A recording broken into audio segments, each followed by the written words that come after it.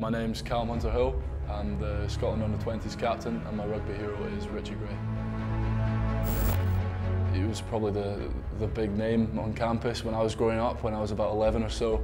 He was any young player's sort of inspiration. Growing up, he had that big blonde peroxide hair. So yeah, he's obviously a massive inspiration for me and how he plays the game. He's mobile, he's skillful, must be about 6'10", and to be able to move around the pitch quickly and fast is something that doesn't happen often. He's obviously aggressive as well, he hits guys hard, and that's something that I really like to bring into my game.